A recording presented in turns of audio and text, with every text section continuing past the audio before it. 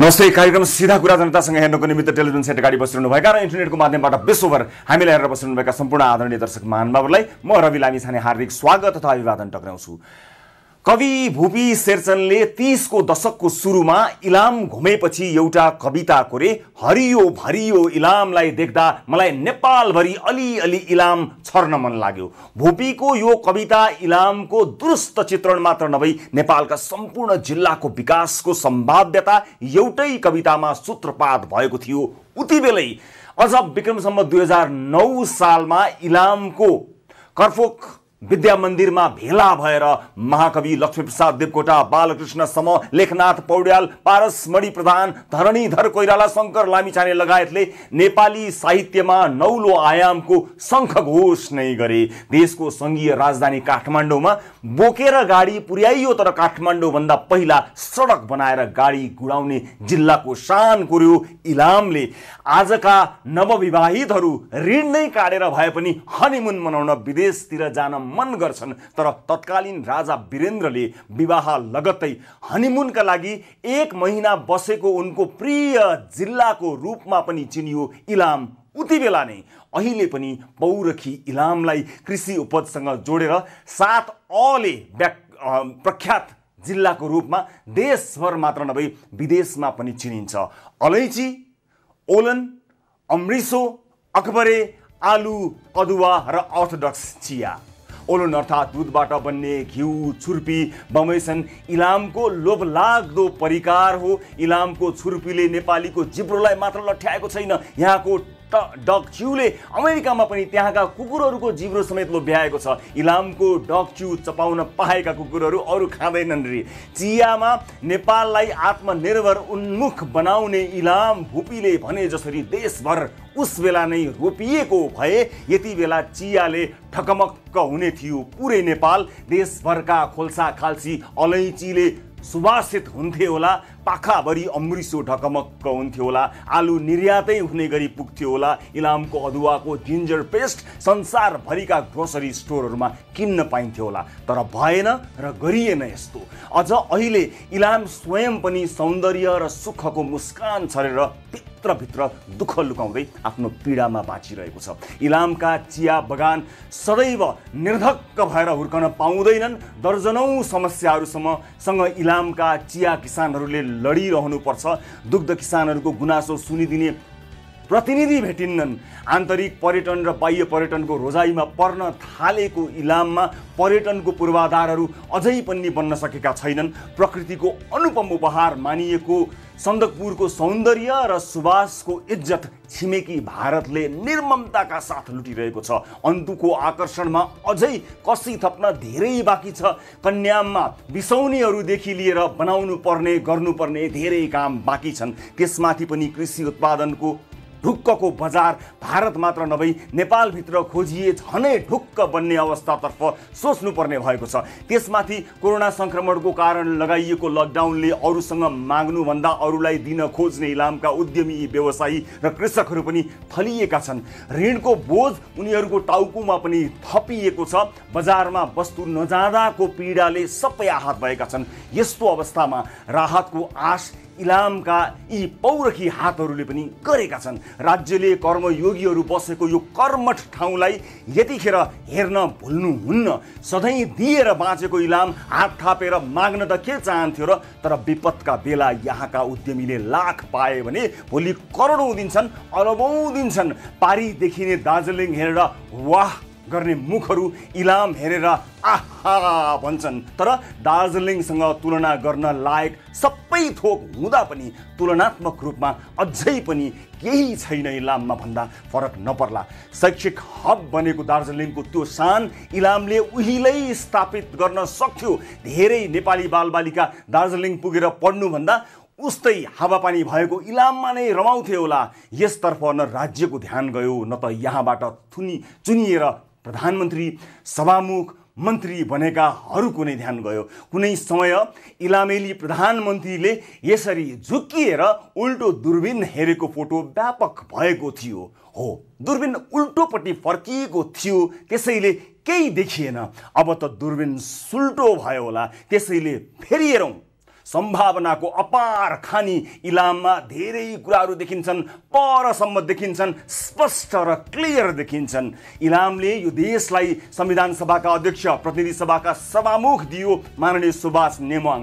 कैयौं पटक सरकार ढल्यो ढल्यो ढल्यो ढल्यो भनेर सबैले जिब्रो काट्दा राजनीतिक चातुर्य मिश्रित हाँसो हाँस्दै सबै मिलाउने र सरकार ढल्न नदिने एक माहिर नेता सुभाष नेमाङले थलिएका उद्योगी व्यवसायीलाई पनि ढल्न नदिन केही गर्लान् कि?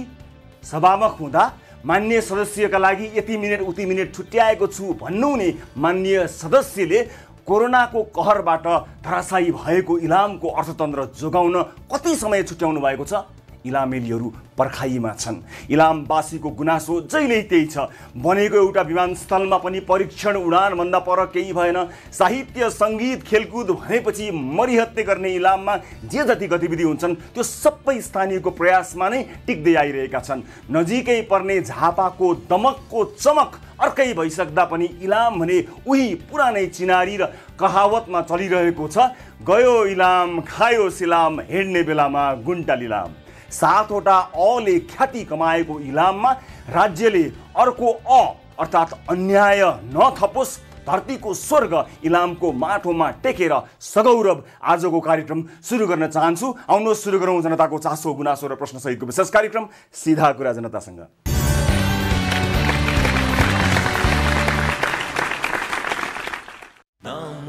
ब्रेकपछि स्वागत छ सम्पूर्ण आदरणीय दर्शक महानुभावहरूलाई कार्यक्रम सीधा कुरा जनतासँगमा। आदरणीय दर्शक महानुभावहरू, अर्को एउटा विशेष एपिसोडका साथमा उपस्थित छौँ। लाइभ इलामबाट, प्रदेश 1 बाट हामीले 7 प्रदेशको यात्रा सुरुवात गरेका छौँ। विभिन्न स्थानमा पुगेर, विभिन्न घर दैलोमा पुगेर अनि अन्य विभिन्न ठाउँहरूमा पुगेर तपाईँका गुनासाहरू सुन्ने र त्यहाँका सम्भावनाहरूका बारेमा कुराकानी गर्ने उद्देश्य सहित हामी निस्किएका छौँ काठमाडौँ स्टुडियोबाट। र त्यस सिलसिलाको दोस्रो एपिसोडका रूपमा हामी अहिले इलामबाट प्रत्यक्ष रूपमा प्रसारित भइरहेका छौँ। दर्शक महानुभावहरू, आज विभिन्न विषयमा कुराकानी गर्न गइरहेका छौँ। इलाम भन्ने बित्तिकै एउटा सुन्दर ठाउँको कल्पना सबैले गर्नुभएकै छ। धरतीको स्वर्ग, धरतीमा रहेको स्वर्गको एउटा टुक्राको रूपमा इलामलाई भन्दा अत्युक्ति नहोला, अन्याय नहोला, सायद न्याय नै त्यही होला। यसै उद्देश्यले आज हामीले इलामका सम्भावनाहरूका बारेमा कुराकानी गर्न गइरहेका छौँ। यहाँको कृषिका कुराहरू, पर्यटनका कुराहरूलाई विशेष जोडतोडका साथ प्रस्तुत गर्ने विचार गरेका छौँ। त्यसबाहेक पनि हाम्रो कार्यक्रमको स्वभावैले समस्यामा परेका मानिसहरूका गुनासाहरू सुन्दै त्यसलाई सम्बोधन गरी सम्बन्धित निकायसम्म पुर्याउने कोसिस त कार्यक्रममा छँदैछ। तर अन्य श्रृङ्खलाहरूभन्दा इलामको श्रृङ्खला यस अर्थमा पनि फरक छ कि इलाम भन्ने बित्तिकै एउटा अत्यन्त सुन्दर ठाउँको तस्विर हाम्रो मानसपटलमा आउँछ, हाम्रो आँखामा आउँछ। त्यसकारणले त्यो सुन्दरतामा अलिकति रङ्ग थप्न सक्यौँ, हाम्रो कार्यक्रमले आज थप्न सकेछ भने हामी त्यसलाई हाम्रो सफलता मान्नेछौँ। यो कोसिस हामी पक्कै पनि गर्नेछौँ। आजको कार्यक्रममा त्यो प्रयास गर्नेछौँ। प्रेरणादायी कथा प्रस्तुत गर्नेछौँ। विदेशमा रहेका नेपाली पनि यहाँ आएर गाई पालन गरेका उदाहरण मात्र हो र एक क्यानाडाका नागरिक समेत इलाममा आएर सामान्य कृषक बनेर उदाहरणीय कार्य गरेका छन्। प्राथमिकताका साथ यो विषय यसर्थमा देखाउने छौँ कि हजारौं लाखौं युवाहरूलाई प्रेरणा दिनु छ र आजको कार्यक्रमले त्यो काम गर्नेछ भन्ने कुरामा म चाहिँ ढुक्क छु, विश्वस्त छु। त्यसकारणले सुरुवातै त्यही सम्भावना र तिनै उदाहरणहरूबाट गर्न गइरहेको छु। त्यो सँगसँगै यहाँ भएका खेतीहरूका बारेमा जानकारी गराउनेछौँ। त्यो मात्र होइन, यहाँका केही समस्याहरू पनि छन् जसलाई सम्बोधन गर्न जरुरी छ। तिनका बारेमा पनि हामीले केही रिपोर्टहरू तयार पारेका छौँ, त्यसबारे यहाँहरूलाई कुराकानी गराउनेछौँ र सुन्दर इलाम देखाउने कोसिस पनि आजको कार्यक्रममा गर्नेछौँ। र अब सुरुवाततर्फ लाग्न गइरहेको छु। हाम्रो नियमित स्तम्भ सुरुवातमा ताली र गाली।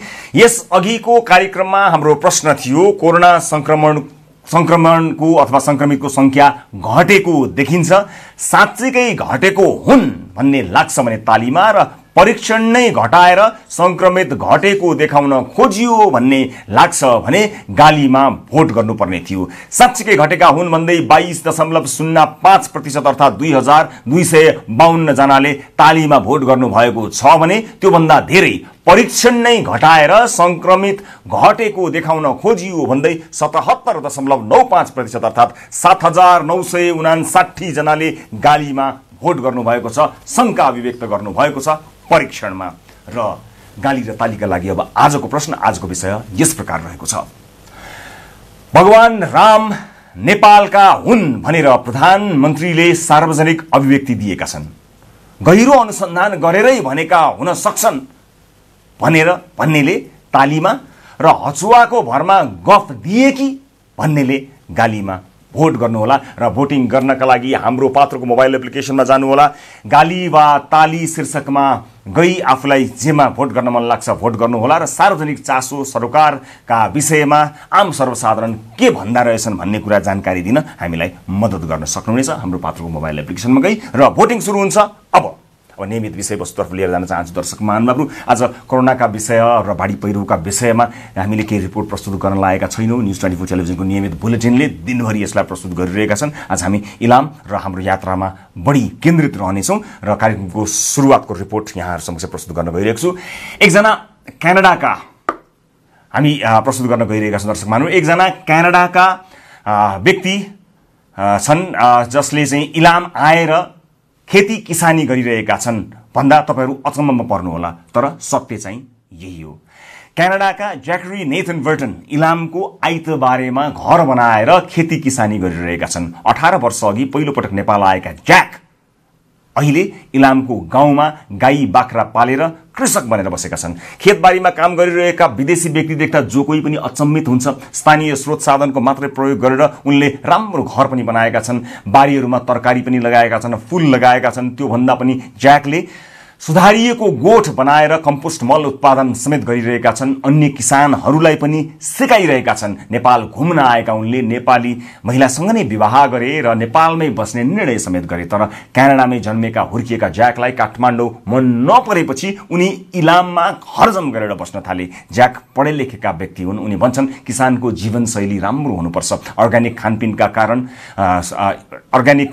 कारण जीवनशैली र अथवा स्वास्थ्य खानपानमा स्वास्थ्य र हुनुपर्ने र विशेष गरेर किसानको व्यक्तित्व पनि असाध्यै राम्रो हुनुपर्ने कुरामा ज्याक जोड दिन्छन्। ज्याक मात्र होइन, इलाममा कृषि इलममा लागेकाहरू प्राय सबैको जीवनस्तर राम्रो छ। अनि अस्ट्रेलियामा पढिरहेका नोर्बु लामा पनि घर फर्किएर 2 अन्य पार्टनरहरूका साथमा गाई पालन गरिरहेका छन् र उनका अन्य साथीहरू अस्ट्रेलियाको पिआर लिने लाइनमा लागेका बेला नोर्बु भने गाईले कसरी बढी दुध दिन्छ, कसरी बढी रोजगारी सृजना गर्न सकिन्छ भनेर लागि परेका छन्। सबैका लागि प्रेरणादायी बनोस् भन्दै हामीले तयार पारेको इलामको यो पहिलो रिपोर्ट यहाँहरूलाई प्रस्तुत गर्न चाहन्छु र आजको यो कार्यक्रम प्रस्तुत गर्ने सिलसिला यहीँबाट सुरु गर्न चाहन्छु। यो रिपोर्ट हेर्नुहोस्।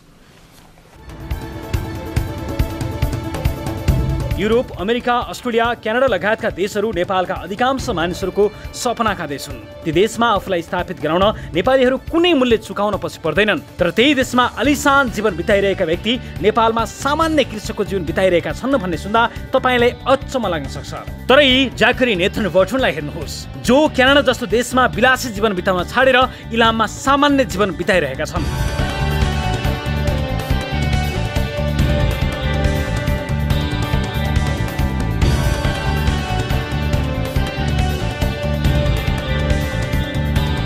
इलामको सूर्योदय नगरपालिका वडा नम्बर 6 को हाइवेको पञ्चकन्या मन्दिरबाट केही किलोमिटर ओह्रालो बाटो हिँड्दै सानो खोला तरेर हामी ज्याकको घरमा पुग्यौं।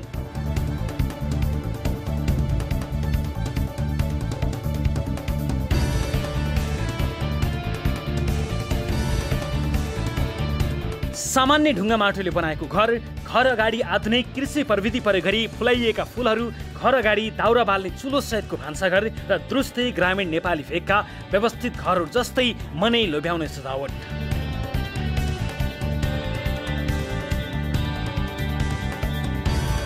ज्याक 18 वर्ष अघि क्यानाडामा ब्याचलरसम्मको पढाइ सकि नेपाल आएका रहेछन्। म क्यानाडाबाट आएको 18 वर्ष भयो अनि पहिला काठमाडौँमा बस्थेँ। काठमाडौँमा बस्दाखेरि अब हर किसिमको काम गर्थेँ। पहिला होटल पनि चलाउँथेँ अनि काठमाडौँमा बस्दाखेरि अलिकति काठमाडौँ पनि अलिकति बिग्रिन थालेको, मान्छे धेरै आउन थालेको, प्रदूषण बढेको, ट्राफिक बढेको अनि त्यतिखेर पनि अब ट्रेकिङ गरेर अलिकति बाहिर गाउँतिर गएर अलिकति मजा आउन थालेको मलाई। नेपाल घुम्न आउँदा नेपालका मानिस एकदमै मन परेपछि यतै बस्ने सोचाइ आएको उनी बताउँछन्। नेपालमा अब सबभन्दा अट्र्याक्टिभ भनेको नेपाली मान्छे हो अनि अब नेपालीहरूसँग एकदम राम्रो कनेक्सन भएर कन्ट्याक्ट भएर मेरो श्रीमतीलाई पनि भेटेर नेपाली नै हो श्रीमती? हजुर नेपाली नै हो हजुर। अनि त्यही अनि नेपालीहरू मन परेर अनि नेपालमा बसेर के गर्नु मेरो जीवन यहाँ पनि बनाउन सक्छु जस्तै दिमागमा आयो। त्यतिखेर मेरो जग केही थिएन, फाउन्डेसन केही थिएन जीवन बनाउनु, तर म सक्छु जस्तै लाग्न थालेको। ज्याकले नेपालमै आएर कृषि सिके। अहिले आफू पनि कृषि काम गरिरहेका छन् भने अन्य मानिसलाई पनि तालिम दिइरहेका छन्। आफू बलियो हुनका लागि छिमेकीदेखि देश नै बलियो हुनुपर्ने उनको बुझाइ छ। आफैबाट सुरु हुनु पर्यो। आफ्नोबाट सुरु भयो, तर आफै दिगो भएपछि त एक्लै पनि दिगो बस्न भएन नि। मेरो छिमेकीहरू पनि दिगो हुनुपर्छ, मेरो गाउँ चाहिँ दिगो हुनुपर्छ, मेरो नगरपालिका दिगो हुनुपर्छ नि। लास्टमा चाहिँ हाम्रो नेपाल पनि दिगोको लागि हामी चाहिँ खास केन्द्र खोलेर हामी चाहिँ तालिमहरू दिइरहेछौँ। स्थानीय तालिमहरू दिइरहनु भएको छ? हजुर हजुर। अनि कृषकहरूले थाहा पाएर आफ्नो आफ्नो खेतीमा यो चाहिँ प्रयोग गरिरहनु भएको छ? हजुर। उनको गोठमा अहिले 3वटा गाई छन्। त्यही गाईको मल, मूत्र र स्थानीय स्रोतको प्रयोग गरी आफ्नो सुधारिएको गोठ मार्फत कम्पोस्ट मल बनाउने गरेका छन्। हामी चाहिँ म किसान मात्रै हुँ नसोच्नु होइन। हामी चाहिँ कन्स्ट्रक्सनमा पनि गर्छौँ किसानहरू है, हामी डिजाइन पनि गर्न सक्छौँ, हामी साइन्स पनि गर्न सक्छौँ। तर यो खास अलिकति डिजाइनको कुरा हुन्छ नि, ढाँचा भन्छ नि नेपालीबाट। डिजाइन के गरेको छ बताउनु? अब पहिला डिजाइन सोच्नु, अब मौकाबाट निकाल्नु, कसरी छोप्नु, कसरी जोगाउनु अनि घाम र पानीबाट। यसमा चाहिँ यो चाहिँ घामबाट जोगाउनु पर्छ यसलाई? घामबाट अनि पानीबाट जोगाउने अनि यस्तो फल्टाउँछौँ हामी, किनभने यो मल राम्रोसँग पाक्नको लागि हावा छिर्डाउनु पर्छ। त्यो हावा छिर्डाउनको लागि उल्टायो भने त्यता हावा बस्छ। अनि तपाईँले यो पाइपबाट चाहिँ मैले देखे अनुसार यो पाइपबाट चाहिँ हुन्छ है? हुन्छ। यता पाइपबाट चाहिँ तपाईँले यो मूत्र भनौँ न, हजुर, गौमूत्रलाई तपाईँले पाइपबाट तानेर सङ्कलन गर्नुभयो? सङ्कलन यो 2टा ड्रममा सङ्कलन गर्छु नि। अलिकति किन आउँछ नि मान्छे, त्यही भएर डाइरेक्टली पाइपमा जोडेर बोक्नु पर्दैन नि बल्थिनमा। बोकेर जाँदाखेरि त अलिक घिन लाग्ने, अलिकति घिन लाग्ने, अलि हात गनाउने, खुट्टा गनाउने। अनि हामी किसानहरू चाहिँ अलिकति टिपटप बाहिर हिँड्नु पर्छ कहिलेकाहीँ। होइन होइन हो। सोही मलको प्रयोग गरी उनले आफ्नो 32 रोपनी जमिनमा अन्न, तरकारी, फलफुल, जडीबुटी लगायत सबै थोक फलाएका छन्। तपाईँको यो कति क्षेत्रफलमा छ तपाईँको? हाम्रो 32 रोपनी। 32 रोपनी छ? हजुर। 32 रोपनीमा के फलाउनुहुन्छ तपाईँ? 32 रोपनीमा अब लगभग सबै थोक जडीबुटीहरू या सुहाउने जडीबुटीहरू सबै फलाउँछ। जडीबुटी पनि छ? जडीबुटी पनि छ, फलफुलहरू पनि छ।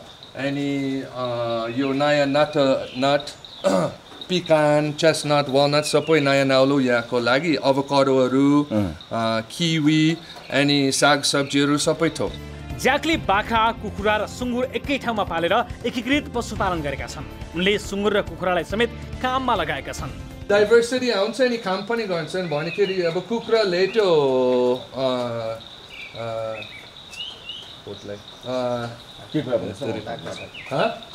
बाख्रालाई त्यो बाख्रामा चढाएर नि त्यो बाख्रामा थास्ने खिरो हुन्छ नि, त्यो खाइदिन्छ।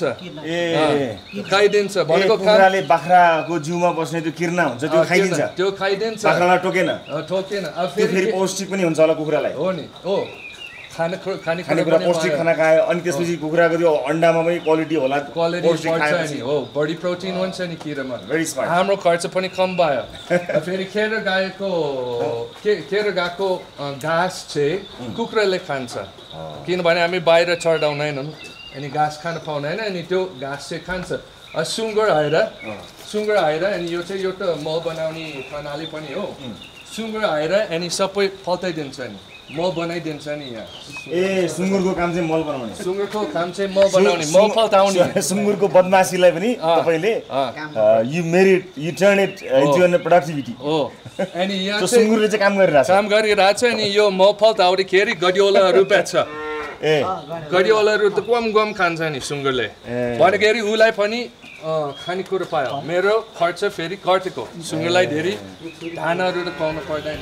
नेपालमा 2 रोपनीदेखि माथि जमिन भएका मानिस जीवन धान्नकै लागि विदेश जानु नपर्ने उनी बताउँछन्। कोही मान्छे 2-4 रोपनी 1-2 रोपनी जग्गा जमिन भएको एउटा मान्छेले बाँच्नको लागि आफ्नो परिवार पाल्नको लागि र एउटा भनौँ न एउटा स्तरको जिन्दगी बाँच्नको लागि विदेश जानुपर्छ? पर्दैन। विदेश त गएर आएको मान्छे कति अनि फेरि यहाँ फर्केर नि त्यो तपाईँको जे छ स्रोतहरू त्यो स्रोतको प्रयोग गरेर नि जीवन बनाउने त्यसै हो नि बाँचिरहेछौँ नि सबैजना नेपालमा।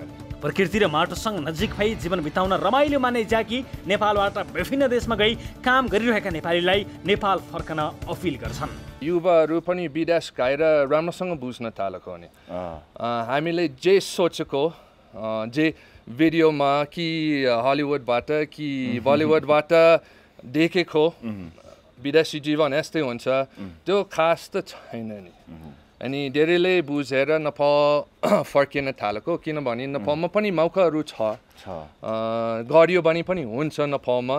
अनि विदेशमा हामी सोचेको जस्तै भएन। अनि आज भोलि म के सल्लाह दिन्छु उहाँहरूलाई फर्किनु है छिटो फर्किनु गाउँतिर बस्नु सहरमा काठमाडौँमा पनि नबस्नु गाउँतिर फर्केर नि त्यो जुन लिएको अनुभव अनि नयाँ ज्ञान सिप सोच त्यो सबै हाम्रो गाउँमा इम्प्लिमेन्टेसन गर्नु है त्यो चाहिँ गरियो भने अनि ठाउँ बनिन्छ नि अनि फेरि मजा आउँछ नि उहाँहरूलाई नि उहाँहरू चाहिँ सहरमा बस्नु पर्दैन विदेश जानु पर्दैन हाम्रो आफ्नो बाली हाम्रो आफ्नो बारी चाहिँ हरियो बनाऊँ हाम्रो आफ्नो गाउँ चाहिँ अलिकति राम्रो बनाऊँ विकासी बनाऊँ। 18 वर्षदेखि नेपाल आई झापाकी सुबादेवी मगरसँग विवाह गरेका उनको 10 जनाको परिवार यही घरमा सँगै हाँसी खुसी जीवन बिताइरहेका छन्। क्यानाडा छाडी नेपालमा कृषकको जीवन बिताइरहेका ज्याकको अनुभव हामी सबैका लागि प्रेरणादायी छ।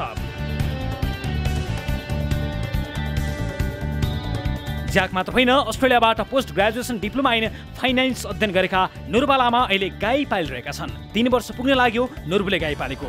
साना ठुला गरेर उनको फार्ममा अहिले 42वटा गाई छन्। 250 लिटर दुध दैनिक डेरीलाई दिन्छन् नुर्बु लामा। यो फार्म स्टार्ट गर्दा पनि म 3 जना पार्टनरसँग गरेको होइन गर्दाखेरि मान्छेले के गरेको भने तर मैले जब यो एग्रिकल्चरमा मैले स्टेप लिएँ नि पहिला टेकेँ नि मसँग धेरै नेटवर्कहरू भयो जस्तै मलाई मान्छेले चिनिन थाले मैले विभिन्न कार्यालयका मान्छेहरूदेखि लिएर मेरो झापाको साथीहरू बनिनु थाल्यो अनि त्यो भएपछि मैले एउटा छुट्टै रेस्पेक्ट पाएको जस्तो लाग्यो एग्रिकल्चरमा। अनि मलाई चाहिँ अब जस्तै यो एग्रिकल्चरमा पनि एउटा इज्जत भन्ने चाहिँ हामीले एउटा बनाउनु पर्ने रहेछ भन्ने चाहिँ मलाई लागिरहेछ। जस्तै अब अहिले त मान्छेले के भने किसान भन्ने बित्तिकै अर्को नजरले हेर्ने गरेका छन् त होइन तर अब मलाई चाहिँ के लाग्छ भने यो किसानमा पनि किसानको यो खेती गर्दा अथवा यो हामीले गाई पालन गरिरहेछ योमा पनि राम्रै हुन्छ जस्तो लागिरहेछ। अहिले नुर्बुको गाई फार्ममा 6 जनाले रोजगारी पाएका छन्। सँगै पढेका साथी अस्ट्रेलियाको पिआर लिने लाइनमा बसिरहँदा नुर्बु भने गाईले कसरी बढी दुध दिन्छ भनेर इन्टरनेटमा सर्च गरिरहेका हुन्छन्। गाईको हेरचाह कसरी गर्ने भनेर उनले प्राय युट्युबमा सर्च गर्छन्। एउटा आफ्नो इन्ट्रेस्ट हुनुपर्छ होइन सर। जस्तै अब मलाई त म भएको कुरा मलाई गाईको गोबर सोर्नु नि आउँदैन होइन तर मलाई त्यो गाईको गोबरसँग बिकमिक लाग्दैन होइन मलाई चाहिँ एकदम मजा लाग्छ इन्ट्रेस्ट। म गाईको बारेमा जहिले नि रिसर्च गर्छु होइन जस्तै अब यो गाईलाई हामीले यो गाईलाई दाना कस्तो दिँदा राम्रो हुन्छ यसको दुध हामीले कसरी बढाउनु पर्ने अब यो गाईलाई चाहिँ के गर्दा राम्रो हुन्छ हामीले गाईलाई चाहिँ कसरी खुसी राख्नु सक्छ है यो कुरामा चाहिँ म बेसी फोकस गरेर होइन युट्युबतिर हेरेर हुन्छ अरू जो सल्लाहकारहरू छ उहाँहरूसँग कुरा गरेर म अप्लाई गर्छु आफ्नो फार्ममा होइन। आधा सरकारी अनुदानबाट घाँस काट्ने मेसिन पाएपछि खुसी छन् नुर्बु लामा। आफूले पालेका गाईहरूको नाम पनि उनी आफैले राखेका छन्। एउटा त स्वास्थ्यमा पनि राम्रो भयो स्वास्थ्य लाभ भइहाल्यो अनि अरू चाहिँ के भने एउटा भित्र शान्ति हुन्छ मलाई त एकदम शान्ति छ होइन। जस्तै यो काम गरेपछि जस्तै म अब एमबिए गरिसकेर मैले अब अरू प्रोफेसर कम्पनीतिर काम गर्नु सक्थेँ होला तर मलाई तर यही नै एकदम मेरो आफ्नै भयो म कसैको अन्डरमा पनि छुइनँ होइन।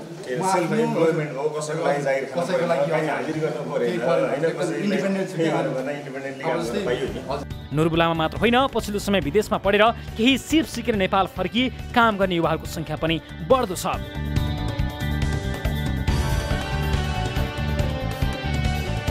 यस्तै 2053 सालमा रसुवाबाट इलाममा आएका तुलु तामाङको स्टोरेजमा मात्रै 45 देखि 50 लाखको चिज उपलब्ध छ।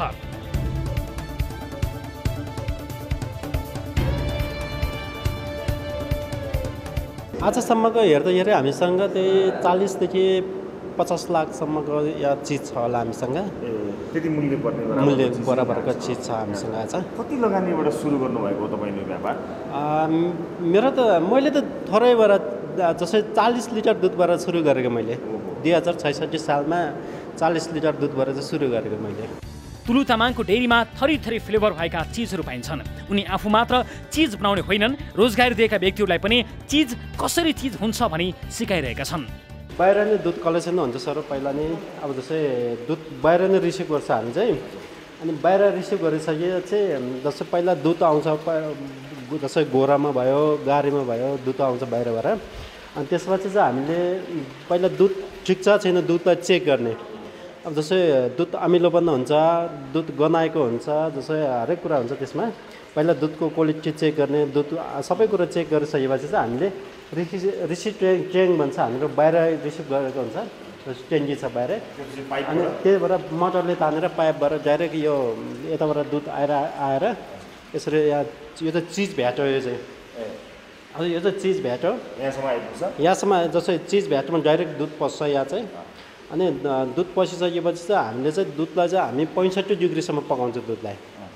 अनि 65 डिग्रीसम्म पकाएपछि हामीले त्यसलाई चाहिँ लगभग 20 मिनट आधी घन्टासम्म पास गर्छ दुधलाई। यो आज बनाइसकेको सर, आज बनाइसकेको। गरे के हुँदैन भनी प्रमाणित गर्ने व्यक्ति हुन् तुलु तामाङ। दैनिक 2200 लिटर दुध खपत गर्ने उनको डेरीको नाम नै लक्की डेरी। गाई पाल्नेदेखि चिज बनाउनेहरू सबै जोड्ने हो भने तुलु तामाङले गर्दा 300 देखि 350 जनाले रोजगारी पाएका छन्।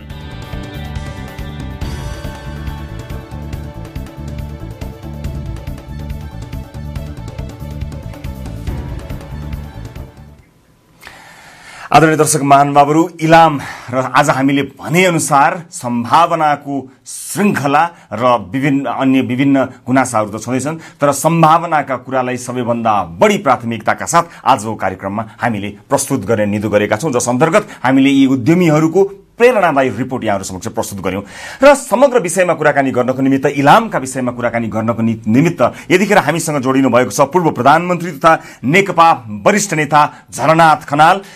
पूर्व प्रधानमन्त्रीज्यू नमस्कार, स्वागत छ यहाँलाई कार्यक्रममा। नमस्कार। हामी त तपाईको ठाउँमा छौं, इलाममा छौं। तपाईलाई इलामको क्षेत्रमा एकदम धेरै स्वागत छ। हामी एकदम हार्दिक स्वागत गर्न चाहन्छौँ। हजुर, अब हामी सम्भावनाका कुराहरू गरिरहेका छौं, त्यस बीचमा केही गुनासाहरू पनि छन्, केही समस्याहरू छन्। त्यसलाई दीर्घकालीन रूपमा कसरी समाधान गर्न सकिन्छ, तपाईले के सोच बनाउनु भएको छ र विशेष गरेर इलाम जसले एक प्रधानमन्त्रीका रूपमा तपाईलाई पाएको छ, अन्य विभिन्न नेताहरूलाई पाएको छ, यस्ता नेताहरू पाएको इलामले अबका दिनमा यी अहिले वर्तमानका चुनौतीहरूलाई चिर्दै के आशा र अपेक्षा गर्ने भन्ने बारेमा कुराकानी गर्न गइरहेको छु। म विशेष गरेर यो लकडाउन पछि आएका गुनासोबाट म सुरु गर्छु यहाँ समक्ष कुराकानी। धेरै व्यवसायीहरूले चाहिँ हामीलाई अलिकति वित्तीय संस्थाहरूबाट समस्या पर्यो यो बिचको समयमा, जहाँ पर्यटकहरू आएनन्, उत्पादनहरू खेर गए, यसका लागि पहल भएन, हामी थला पर्यौं, हामीलाई अलिकति मद्दत चाहियो भनेर भनिरहेका छन्। तपाईले त्यस्ता गुनासोहरू सुन्न पाउनु भएको छ?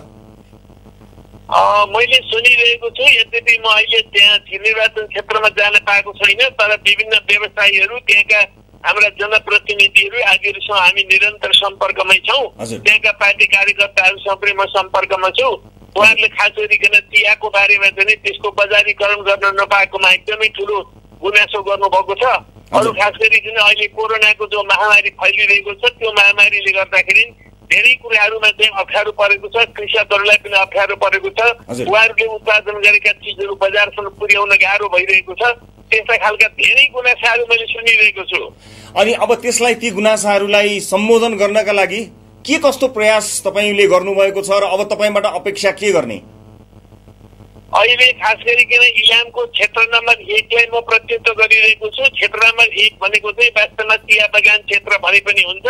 हाम्रो देश चाहिँ देशको चाहिँ चियाको राजधानी भनेकै त्यही हो। त्यसमा त्यहाँ मात्रै पनि 65 वटा कारखानाहरू, चिया कारखानाहरू रहेका छन्।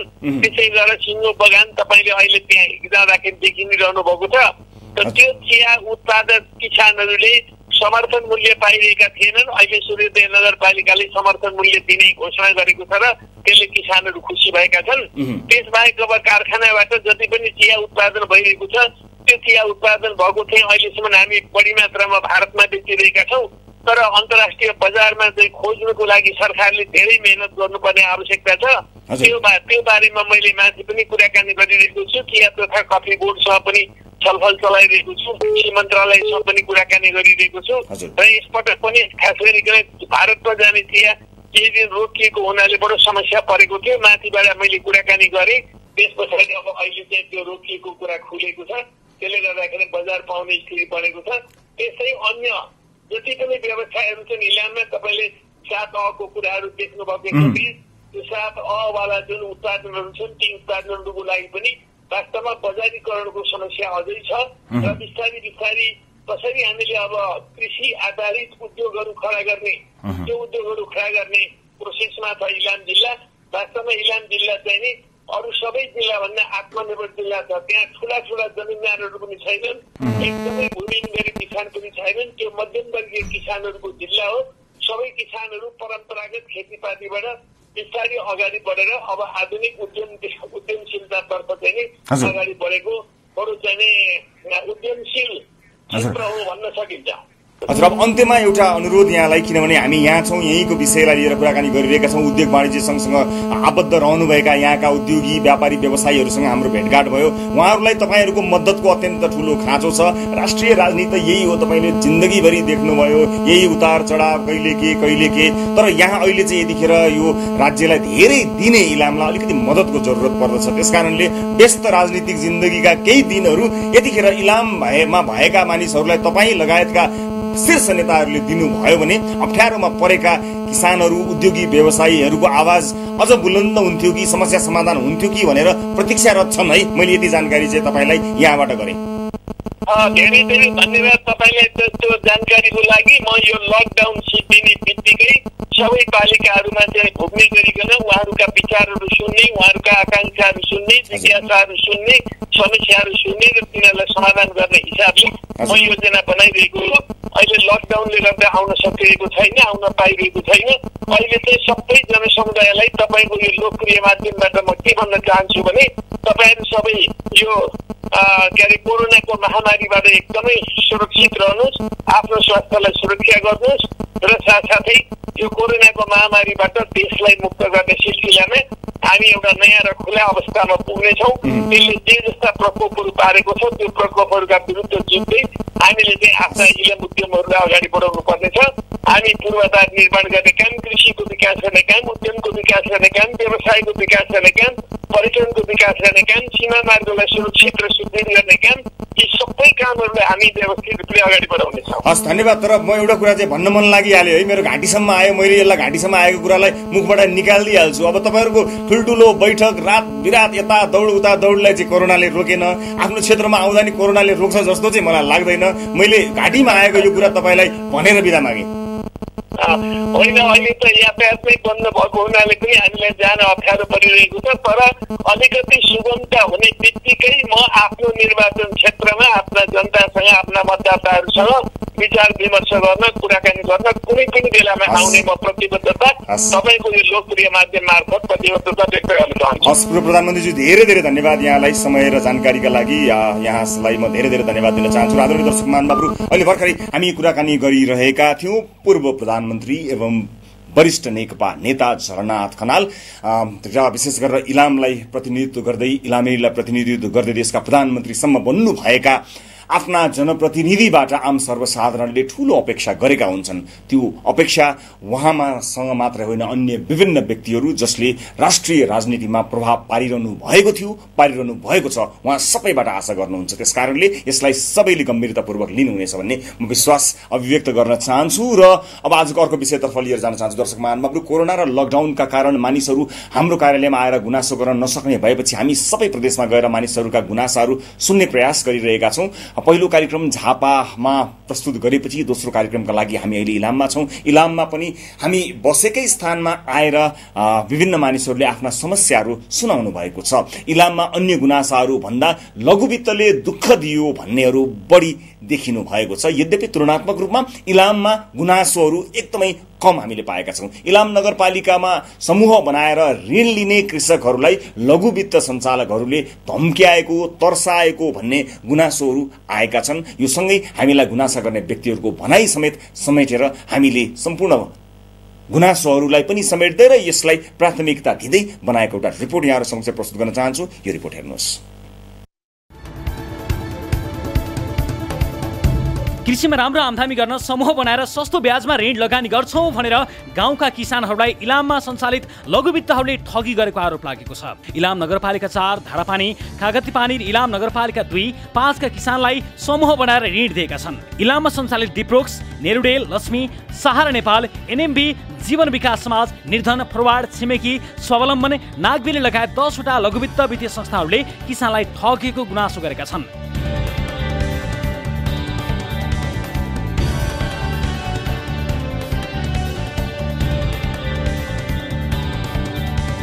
हामीलाई साह्रै पीडा लघुवित्तको ऋणबाट भएको छ। अघि पनि तपाईँहरूलाई कसैले कुरा राखिदिनु होला। लघुवित्तको ऋण खायौँ जाने हुन सर, हामीले जय जेठो सबै गुमाइसकेपछि 10 वर्ष घुम्दा सबै गुमाइसके त कतिजनाले अब त्यही हिसाबले त ज्यान गुमाएन होला, तर गुमाइ पनि सके। कतिले घर छोडेर हिँड्नु भएको छ। तपाईँ अहिले जानु भने देख्न सक्नुहुन्छ त्यो घरहरू, परिवार छैन।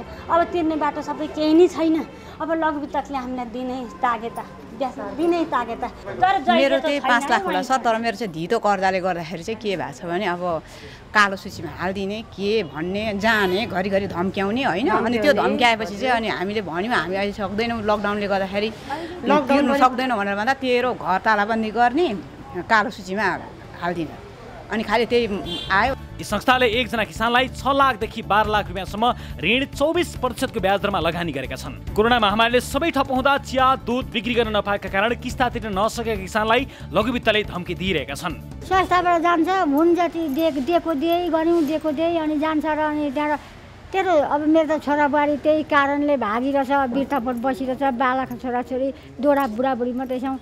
त्यो जान्छ र के भन्छ भने तँलाई किस्ता निकाल, त मरिस भने नि छोड्दैन, एकातिर लास एकातिर किस्ता उठाएरै छाड्छौँ। श्रीमानलाई बुढा हुनुहुन्छ, अब 70-80 वर्षको हुनुहुन्छ, तँलाई ठोक्न लान्छौँ भन्छन्। अनि के भन्नु, हामीले सक्दैनौँ, लकडाउन छ, अब हाम्रो चिया टिपेको पैसा नि आएको छैन, दुध बेचेको पैसा नि आएको छैन भन्दाखेरि मसन्तसम्म तँ हुनुपर्छ है पैसा भनेर तार फोन गर्ने। यस्तै इलाममा भर्खरै परीक्षण उत्पादन सुरु गरेको माइक स्किट हाइड्रो पावरले स्थानीयहरूलाई जमिनको मुआब्जा नदिएको र हाइड्रो पावरले सामाजिक उत्तरदायित्व काम नगरेको स्थानीयको आरोप छ।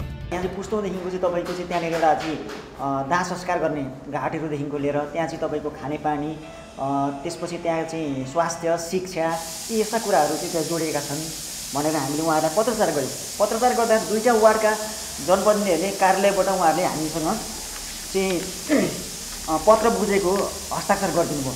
तर जो सञ्चालक हुनुहुन्छ हाइड्रोको, उहाँले चाहिँ यो बुझेको पत्रमा एउटा एभिडेन्सको लागि पनि उहाँले बुझ्नु भएन। तर हामीले एउटा लेखेका छौँ, हामीले कति बजे दिउँ र के गर्यौँ भनेर। हाइड्रो पावरले सुपरमाई जलविद्युत आयोजनाको क्षमता अभिवृद्धि गर्ने अनुमति लिएर माइक क्यास्केड बनाएको हो।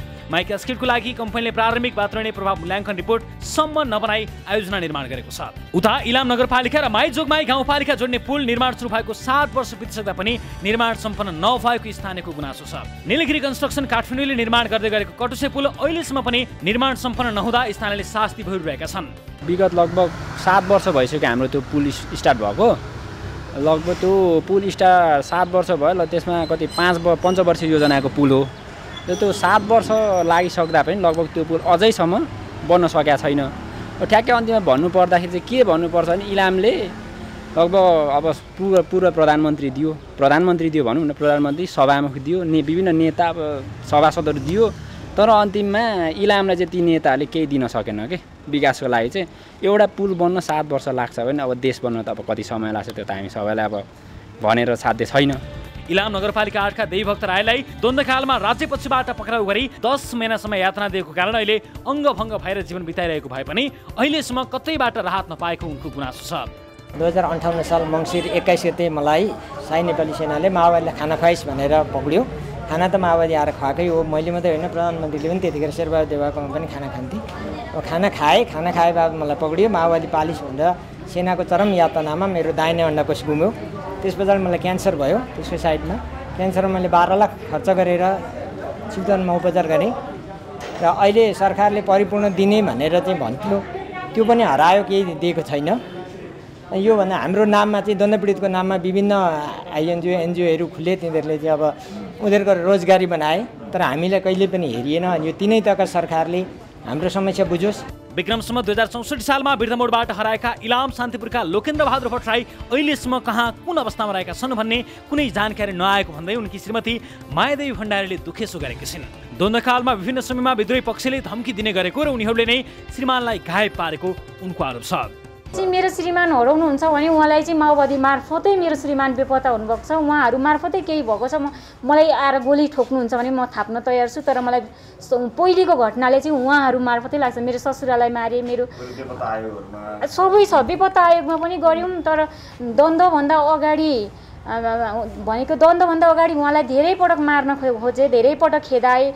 जङ्गलमा बसेर पनि हिँड्नुभयो, सुतेर पनि हिँड्नुभयो। तर द्वन्द्व सकिएको 3 महिना पछाडि मेरो श्रीमान बेपत्ता हुनुभयो, त्यो पनि मलाई अप्ठ्यारो अवस्थामा। इलाम नगरपालिकाका रमेश कुमार विष्ट 2068 सालमा वैदेशिक रोजगारीका लागि मलेसिया गए। उनले काम गर्ने कम्पनीमा समस्या भएपछि 2072 सालदेखि परिवारको सम्पर्कमा नभएकाले खोजी कार्यका लागि श्रीमती सीता विष्टले आग्रह गर्छिन्। कम्पनी छोडेर काम गर्दै हुनुहुन्थ्यो उहाँ, त्यस पछाडि चाहिँ बा जेलमा बसेर हो, बाँकी हो, केही गर्दा पत्तो लाग्न सक्छ, कहीँ आउनु भएको छैन। इलाम नगरपालिकाले इन्डक्सन चुलो खरिदमा अनियमितता गरेको टेन्डरमा सहभागी त्रिचन्द्र शिवाकोटीले गुनासो गरेका छन्। आफूले 2300 रुपियाँमा दिन सकिने र नगरपालिकाले माग गरेका सम्पूर्ण कागजात हुँदा पनि कमिसनको खेलमा तेस्रो नम्बरमा भएको संस्थालाई टेन्डर दिएको उनको आरोप छ। अहिले यो मुद्दा अख्तियार दुरुपयोग अनुसन्धान आयोगले अनुसन्धान गरिरहेको छ। इलाम नगरपालिकाले ठेक्का खोलाएको थियो इन्डक्सन कुकरको। त्यो ठेक्का खोलाउँदाखेरि उनीहरूले फर्म किन्न जाँदाखेरि चाहिँ यो कागजपत्र चाहिन्छ भनेर उहाँले हाम्रो सबै कागजपत्र गरी त्यति बेला चाहिँ पास गरेर उहाँहरूले फर्म दिनुभयो हैन। त्यही अनुसारले हामीले रेट हाल्यौँ। रेट हाल्दाखेरि मेरो रेट पर्यो 2339 को रेट थियो मेरो। त्यो रेटलाई पास नगरेर चाहिँ इलाम नगरपालिकाका कर्मचारीले 3000 को रेसियोलाई पास गरायो। बिचमा उनीहरूले मलाई स्याम्पल पनि मगाइयो सामानको, मैले स्याम्पलको सामान पनि दिएँ। त्यो सामान पनि उनीहरूले मलाई अहिलेसम्म रिटर्न दिएको छैन।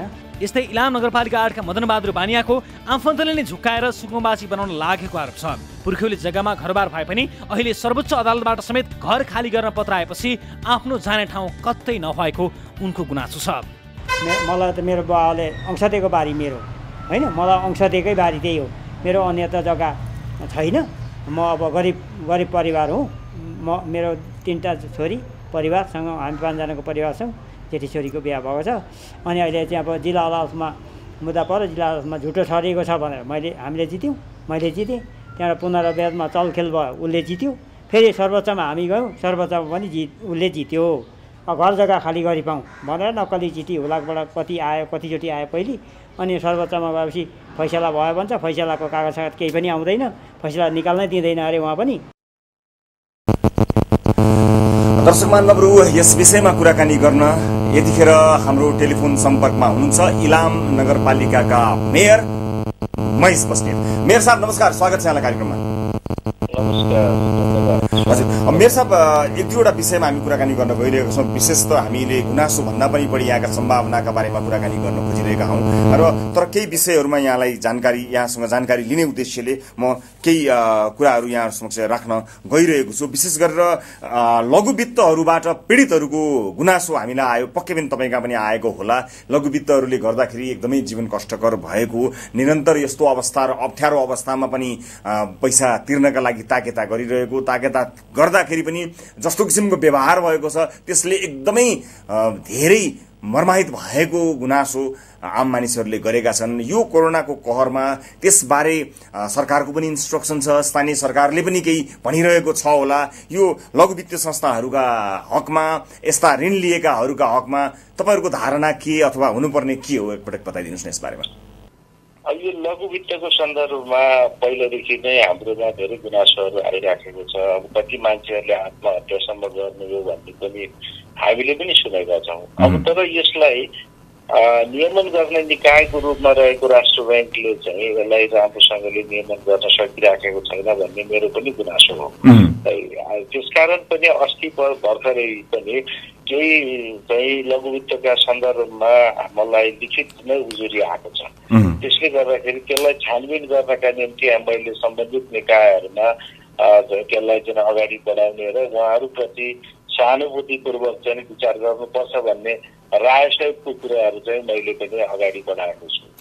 तर अहिले भर्खरै पनि उहाँहरूलाई अप्ठ्यारो आज आउँदाखेरि अहिले कल गरिरहेको छन् अहिले भरे नै आउँछु भनेर भनेको छ हामी त आपद विपद पऱ्यो लौ न भनेर यस्तो हताशमा उहाँहरू हुनुहुन्थ्यो अब उहाँहरूलाई के भन्नुहुन्छ उहाँहरूलाई कसरी आश्वस्त गराउनुहुन्छ र यो समस्यालाई तत्कालका लागि अहिले दिउँसो पनि आज साँझ पनि उहाँहरूमाथि यस्तै किसिमको अलिकति अभद्र व्यवहार तरिकाले मतलब वचनमा अभद्र वचनहरू प्रयोग भएको गुनासोहरू आएको छ साँझसम्म पनि अब यसलाई कसरी रोक्ने यसलाई कसरी समाधान गर्ने तत्काललाई अब यसलाई चाहिँ मानसिक रूपमा टर्चर गर्ने कुराहरू अहिले गर्नु हुँदैन कमसेकम चाहिँ उहाँहरू हाम्रो सम्पर्कमा आउनुभयो र अब हामीले उहाँहरूलाई चाहिँ आश्वस्त गर्ने कामहरू त हामी गरिराखेका छौँ यदि त्यो कुरो दोहोरियो भने हामी त्यसलाई चाहिँ प्रत्यक्ष रूपमा हाम्रो स्थानीय प्रशासनको माध्यमबाट र हामी नेपाल सरकारलाई चाहिँ सिधा यो कुराहरूमा हस्तक्षेप गर्नका निम्ति पनि अनुरोध गर्छौँ। हजुर अब म अर्को एउटा विषयमा पनि यहाँको ध्यानाकर्षण गराउन चाहन्छु यो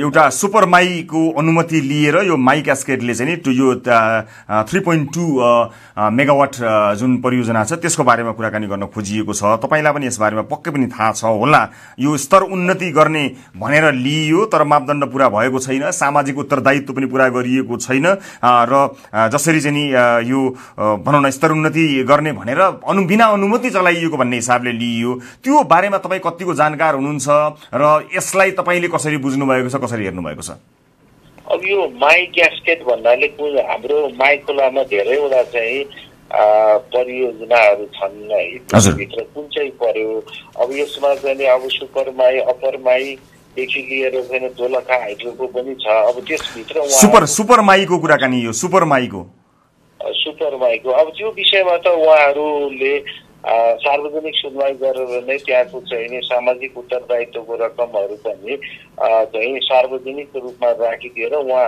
सम्बन्धित वडाका र पीडित र प्रभावित क्षेत्रका मान्छेहरूलाई हामीले दिएका छौँ भनेर उहाँहरूले भनिराख्नु भएको छ उहाँहरूले भन्नुभएको छ कि दिनुभएको छ अब मेरो जानकारीमा त दिनुभएको छ भन्ने आएको छ अब यो चाहिँ कसलाई प्राप्त गर्नुभएको छैन कहाँ के परेको छ त्यो कुरोहरू लिखित रूपमा अथवा चाहिँ मौखिक रूपमा नै मसँग आएदेखि म त्यो उहाँहरूको डेभलपरहरूलाई पनि राखेर कुरा गरेर त्यसलाई सहज बनाइदिन सक्छु तर मेरो साहब यो कुरा तपाईलाई थाहा छैन भन्ने कुरा चाहिँ उहाँहरू जसले गुनासो गर्नुभएको छ उहाँहरूले अलिकति पत्याउन नसक्नु होला तर यथार्थ तपाईँले भने जस्तो पनि हुन सक्दछ त्यसको जानकारी मलाई नभएको होला तर उहाँहरूले यति ठाउँमा ताकेता गरिसक्नुभयो यति ढोकाहरू ढकढकाइसक्नुभयो तर त्यो छल्ने अथवा विशेष गरेर जो सञ्चालकहरू हुनुहुन्छ जसले बनाउन लाग्नु भएको छ उहाँहरूकै पक्षमा सबै देखिएको हो कि अलिकति अर्गनाइज्ड किसिमको चाहिँ प्रयास भएको हो कि भन्ने आशंका उहाँहरूले व्यक्त गर्नुभएको छ त्यस्तो त नहुनु पर्ने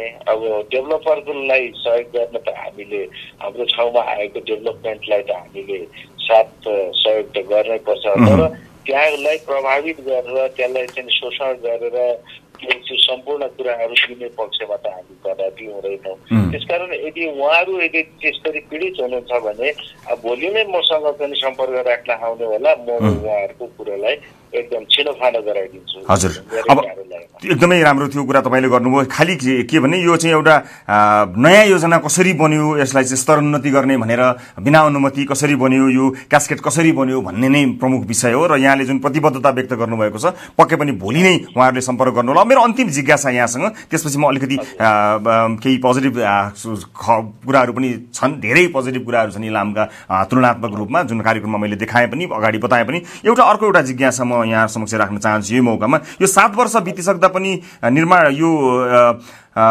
इलाम नगरपालिका र यो जोगमाई गाउँपालिका जोड्ने जुन यो पुल छ यो 7 वर्ष बितिसक्दा पनि पुल निर्माण नभएको गुनासो पनि स्थानीयले गरेका छन् यो नीलगिरी कन्स्ट्रक्सन काठमाडौँले निर्माण गर्दै गरेको यो रहेछ र अहिलेसम्म स्थानीयहरूले यसमा शास्ति बेहोरेका छन् यसबारेमा केही जानकारी छ अथवा केही कुरा बताउन चाहनुहुन्छ अब यो विषयमा जानकारी चाहिँ छ तर यो चाहिँ नेपाल सरकार अन्तर्गत संघीय सरकारको बजेटबाट निर्माण भइराखेको काम हो अब यो पुल बन्न धेरै पहिला बनिसक्नु पर्ने हो अब कसरी चाहिँ अहिलेसम्म बनिराखेको छैन यो हामी पनि आश्चर्यमा परेका छौँ यो दुराङ जाने यो नयाँ बजार जाने पुल हो जहाँसम्म तपाईँले भन्नुभएको त्यस क्षेत्रमा चाहिँ यसले निकै ठुलो समस्या बनाइराखेको छ।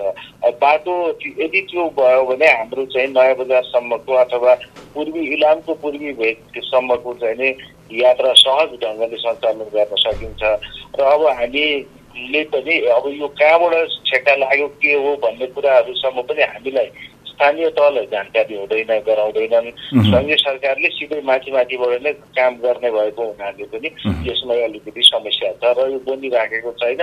यो राम्रो कुरा उठाइदिनु भयो र यसलाई चाहिँ सङ्घीय सरकारलाई नै झकझकाइदिन म तपाईलाई नै अनुरोध गर्छु। हस् धेरै धेरै धन्यवाद। र जाँदै म यहाँ तुलनात्मक रूपमा एकदमै कम गुनासो आएको कुरा यहाँलाई अवगत गराउन चाहन्छु र जुन ढङ्गले विशेष गरेर समग्र इलाम नै अगाडि बढेको छ, जुन आत्मीयता यहाँ छ, जुन सुन्दरता छ, त्यसलाई जोगाउनको निमित्त एउटा हरित नगरदेखि लिएर विभिन्न अवधारणाहरू छन्। त्यसका लागि म यहाँहरू सबैको, तपाईँ मात्र होइन सम्पूर्ण यहाँ रहनुभएका राजनीतिक कर्मीदेखि लिएर विभिन्न पेसा व्यवसायमा रहनुभएका सबैको मुक्त कण्ठले प्रशंसा पनि गर्न चाहन्छु। गुनासो मात्र गर्ने मनसाय पटक्कै छैन इलाम आइसकेपछि, यो चाहिँ म यहाँलाई जानकारी गराउन चाहेँ। धन्यवाद। अब इलाम आउनुभएको छ, भेटघाट गर्न पाएको भए राम्रो हुने थियो। ठिकै छ, भोलि जानुहुन्छ होला, कमसेकम एक कप चिया खाएर जाने मौका पर्यो भने राम्रो हुन्छ। हस्, हामी कोसिस गरौँला। तर इलामले दिएको आतिथ्य नै सब आम सर्वसाधारण दाजुभाइ दिदीबहिनीहरूले हरेक कुनामा, हरेक बाटोमा, हरेक गल्लीमा, हरेक चोकमा जुन आत्मीयता र माया हामीलाई दिनुभएको छ, साँच्चै नै हामीले आफूलाई सौभाग्यशाली ठानेका छौँ। म यहाँलाई धेरै धेरै धन्यवाद दिन चाहन्छु सहभागिताका लागि र यहाँले जुन समय दिनुभयो त्यसका लागि र जानकारीका लागि म यहाँलाई धन्यवाद दिँदै बिदा चाहन्छु। नमस्कार। दर्शक महानुभावहरू, हामीले भर्खरै मेयर साहबसँग कुराकानी गऱ्यौँ, इलाम नगरपालिकाका मेयर महेश प्रसादसँग कुराकानी गऱ्यौँ र यतिखेर एउटा ब्रेकको बेला भएको छ। ब्रेकपछि अन्य विषयहरू हामीसँग बाँकी नै छन्। विशेष गरेर टुरिज्मको कुराकानी गर्दा, पर्यटनको कुराकानी गर्दा हामीले देखाउनु पर्ने कुराहरू बाँकी नै छन् इलामको सन्दर्भमा कुराकानी गर्दा। र अर्को एउटा महत्त्वपूर्ण गुनासोको विषय पनि हामीसँग एउटा रिपोर्ट छ, जसलाई ब्रेकपछि हामी देखाउन गइरहेका छौँ। एकजना व्यक्तिले मन्दिरका लागि दिएको जग्गालाई दिएको भन्दा बढी नै सम्पूर्ण जग्गा नै लिएको र त्यति धेरै जग्गा भएको मानिस सुकुम्बासी बन्न परेको घटना देखाउँछौँ। अदालतले र स्वयं प्रधानमन्त्रीले पनि यसको वास्तविकता बुझेर उहाँमाथि अन्याय भएको र फिर्ता गर्नु भनेर हस्ताक्षरसम्म गरेको हुँदा पनि अहिलेसम्म उहाँले न्याय पाउनु भएको छैन। यो विषय र अन्य विषयसहित आउनेछौँ, तर ब्रेकपछि न्युज 24 टेलिभिजनमा तपाईँ हेरिरहनु भएको छ कार्यक्रम सिधा कुरा जनतासँग इलामबाट।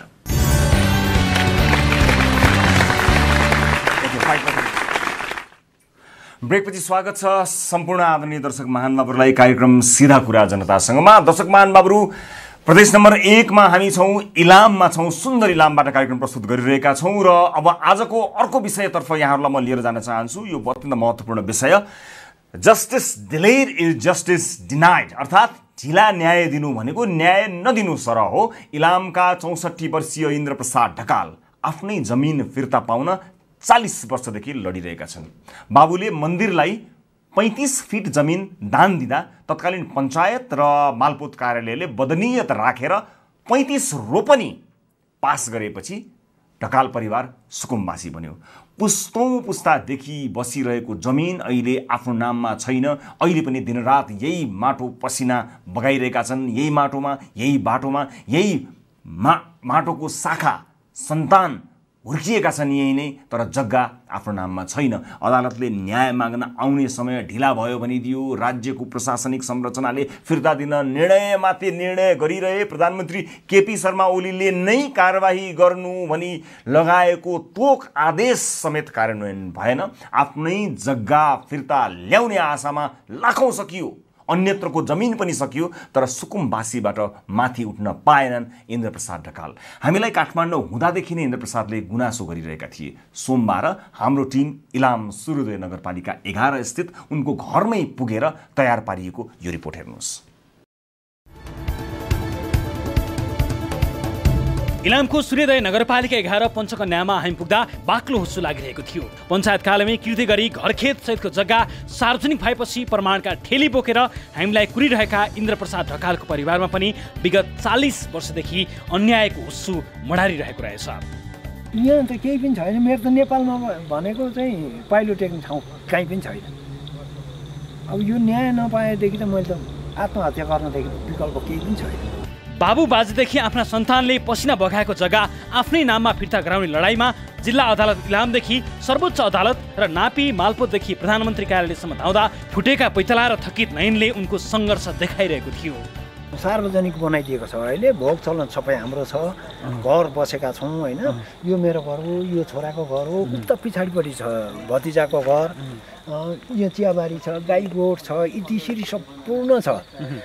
यो सार्वजनिक भने कसैले पनि भन्न सक्दैन त्यस्तो छ, तर व्यवहारले चाहिँ त्यस्तो छ, सार्वजनिक भयो।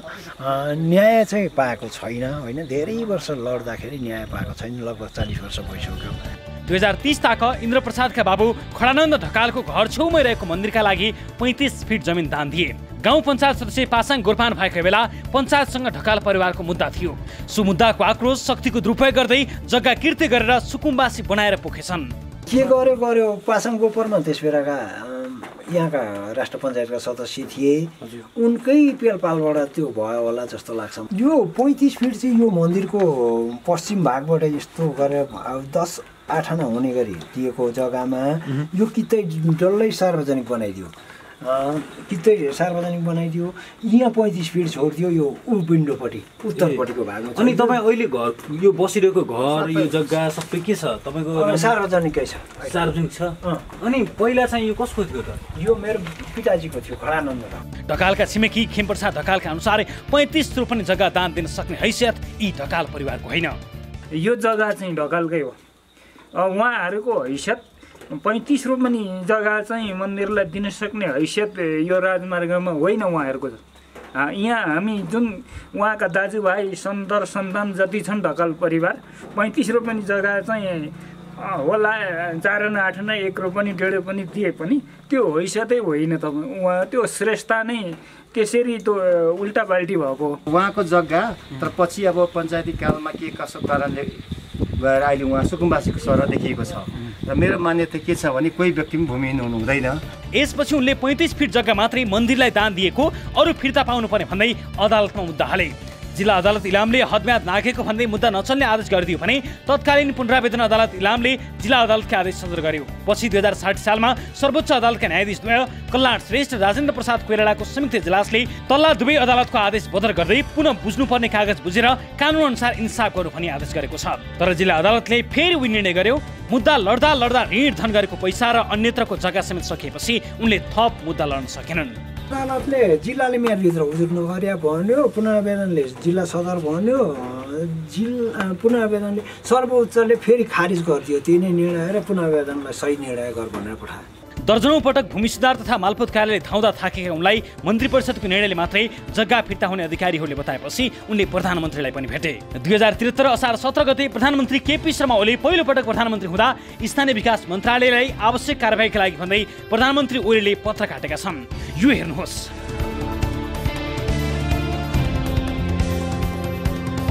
केही समयमा उनको सरकार ढलेपछि ढकालको जग्गा फिर्ता हुने आशा पनि ढल्यो। केपी ओली प्रधानमन्त्री हुनुहुन्थ्यो, त्यति बेला गएर भेटघाट गऱ्यौँ, उहाँसँग कुराकानी भयो, क्याबिनेट हुने भइसकेको थियो। उता स्थानीय विकास मन्त्रालयलाई चिठी लेखि पत्र कार्ड दिनुभयो। पत्र कार्ड दिएपछि स्थानीय विकास मन्त्रालयबाट पत्र उठाउन यता कमल थापा हुनुहुन्थ्यो त्यस बेला स्थानीय विकास मन्त्री। त्यो चिठी पठाउनलाई यता गर्दै प्रचण्डले सरकार गिराइदिए। सरकार गिरेपछि काम रोकियो। केपी शर्मा ओली त अहिले पनि प्रधानमन्त्री हुनुहुन्छ। अहिले गएका छौँ हामीहरू, किनभनेदेखि यहाँबाट स्थानीयबाट सिफारिस बिना हुँदैन भनेर। उसो त 2068 साल माघमा नै तत्कालीन पञ्चकन्या गाविसको आम भेला तथा सर्वपक्षीय बैठकले 10 रोपनी जग्गा ढकाल परिवारलाई फिर्ता गर्ने निर्णय गर्यो।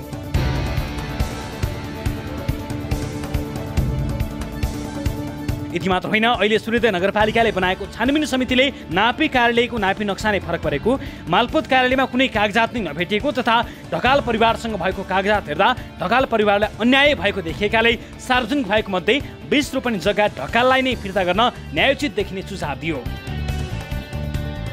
सोही अनुसार 2076 फागुन 14 गते नगरपालिकाले जग्गा फिर्ता सम्बन्धमा सङ्घीय सरकारका सम्बन्धित मन्त्रालयमा लेखी पठाउने निर्णय गरेको छ। उनले आफ्नो पक्षमा धेरै मन्त्री प्रधानमन्त्रीका आश्वासन पाएका छन्।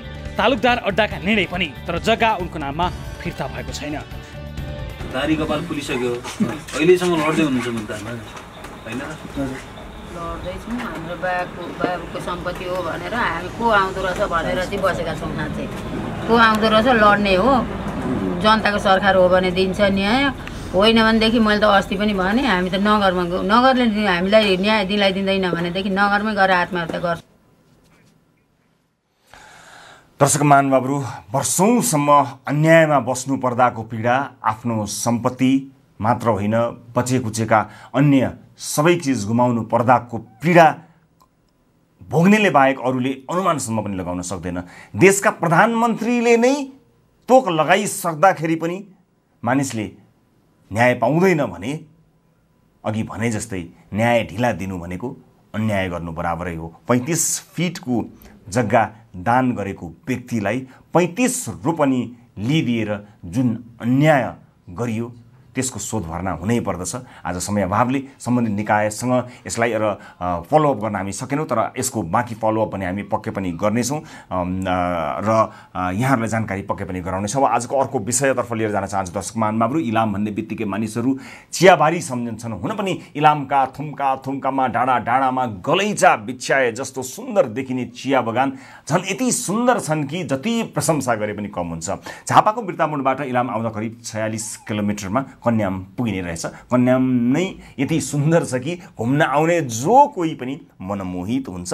हामीले इलाम आउँदा देखेको सुन्दरता हाम्रा दर्शकहरूलाई देखाउने प्रयास गर्न लागेका छौँ। इलामको सूर्योदय नगरपालिकाका मेयर रणबहादुर राईले राम्रो काम गरिरहेको पनि हामीले सुनेका छौँ र हामीले मेयर राईसँग पनि भेटेर केही कुराकानी गरेका छौँ। यसबाहेक भारतले नेपालको सीमा मिचेको एक ठाउँ पशुपति नगर पनि इलाममै पर्छ। हाम्रो टिम पशुपति नगर पनि पुगेको थियो। इलामको सुन्दरता र विशेषता समेटिएको यो रिपोर्ट हेर्नुहोस्। इलामको सुन्दरताको कुरा गर्ने हो भने नेपालको सुन्दर जिल्ला थुम्का थुम्का डाँडामा गलैँचा बिछा जस्तै चिया खोल्सीको सुनु फरेर चिनिने अलैँचीका बोटहरूले थप सुन्दरता थपेको छ। इलाम पुग्दै गर्दा कन्यामको जति प्रशंसा गरे पनि कम हुन्छ। हाम्रो टिम इलाम जाँदै गर्दा चिया बगानमा काम गर्दै गरेका मजदुरहरू सडक छेउमा खाजा खाइरहेका थिए।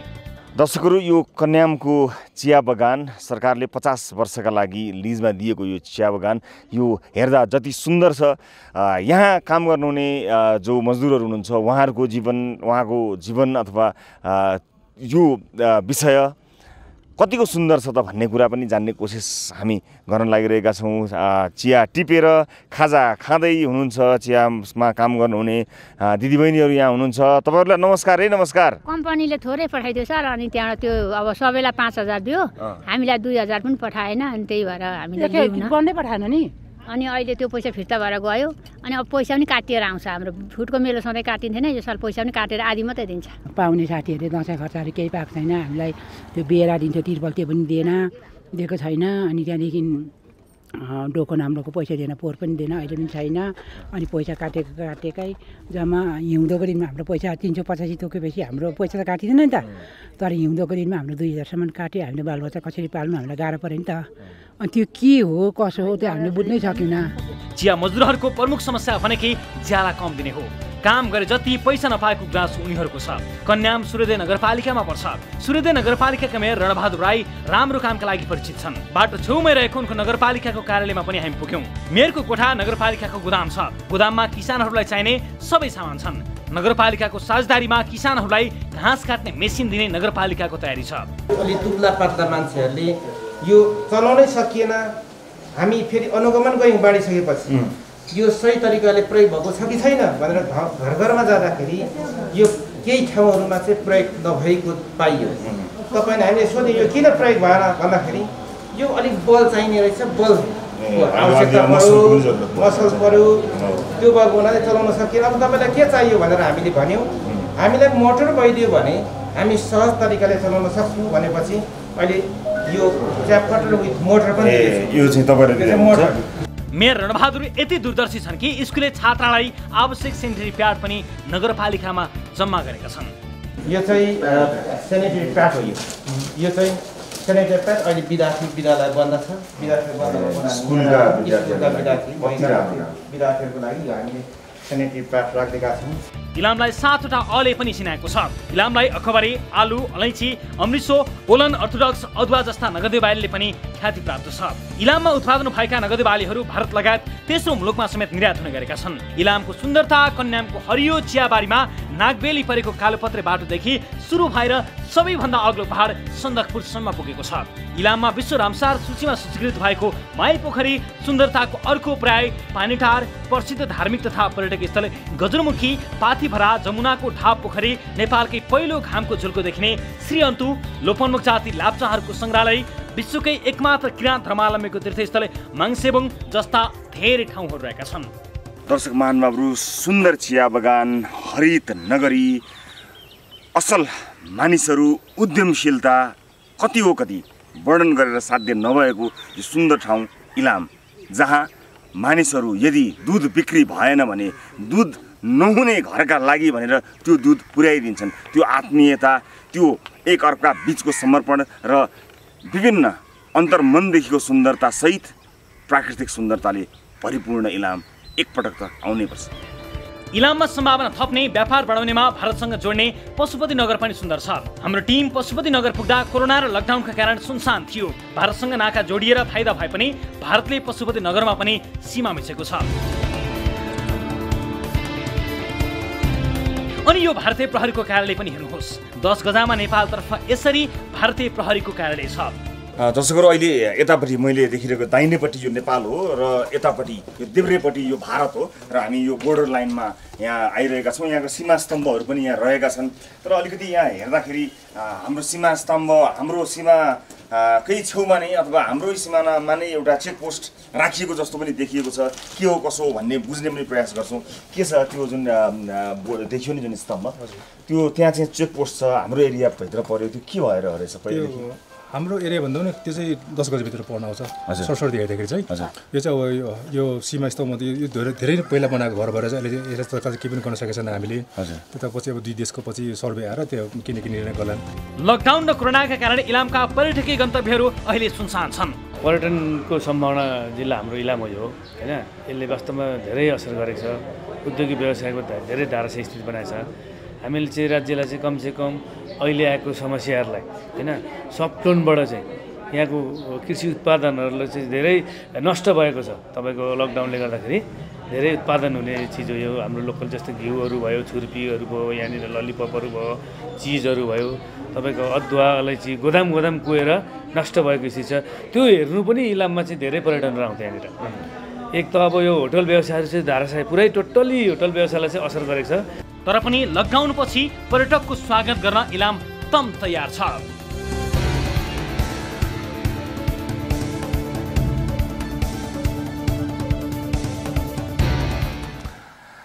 र दर्शक महानुभावहरू, इलामको सुन्दरतासँगै इलाममा भएका केही समस्याहरूलाई पनि हामीले कार्यक्रममा समेट्यौँ। तर मैले कार्यक्रम दौरानमा प्रस्तुत गरे जस्तै इलाम धेरै सम्भावना भएको ठाउँ मात्र होइन, इलामले त्यसलाई प्रमाणित गरिसकेको पनि छ। यसर्थमा पर्यटकीय दृष्टिकोणले इलामको सम्भावना र कृषिका दृष्टिकोणले इलामको सम्भावना, अन्य विविध आयामहरूले भरिएको इलामका बारेमा हामीले आजको कार्यक्रममा यहाँहरू समक्ष विभिन्न सामग्रीहरू प्रस्तुत गऱ्यौँ। र गुनासाहरू नभएका ठाउँ त कहाँ होलान्, तैपनि तुलनात्मक रूपमा हामीले इलाममा कमै समस्या प्राप्त गरेका हौँ।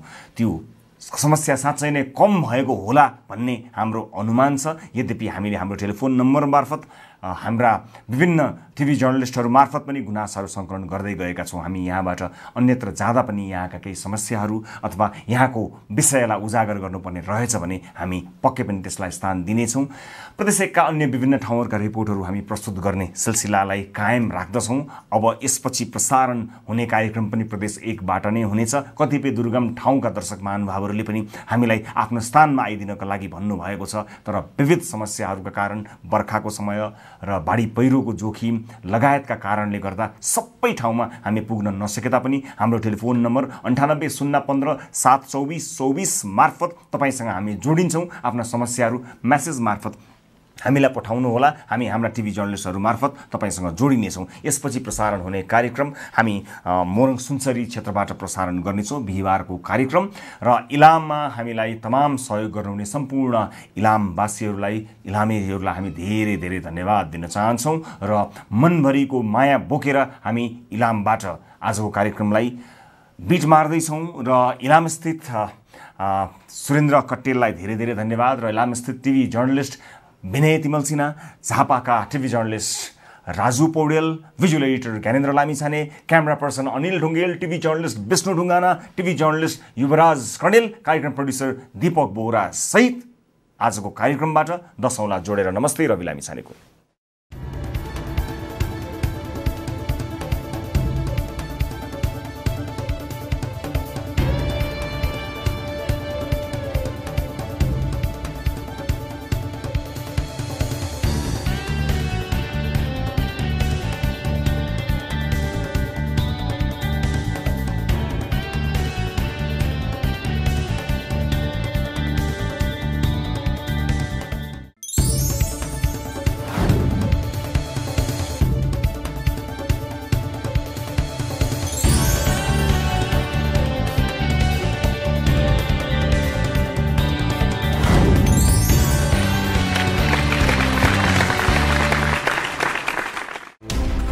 कोरोनाले सिर्जना गरेको संकटमा पल पलका न्यूज अपडेट र हर क्षेत्रको कभरेजका लागि न्यूज 24 नेपाल युट्युब च्यानललाई सब्स्क्राइब गर्नुहोला।